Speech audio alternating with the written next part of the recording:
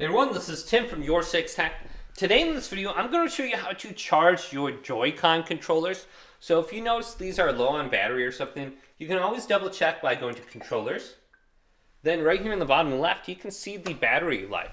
So right here by the battery icon. So if these ever get low battery, how you charge these is incredibly easy. So I've just been playing on the TV, so I have them like separated like this. All you have to do is go over to your Nintendo Switch dock, and then you just have to plug them in. So here's my Nintendo Switch, just plugging them in normally like this with your Nintendo Switch plugged into the wall outlet. And this is going to go ahead and charge it. So I have it plugged in just like this. My Joy-Con controllers are now charging. And when I disconnect them now, they should be at 100%. So I can just start playing now, go back to controllers, and we should be good to go. So it's very easy to charge those.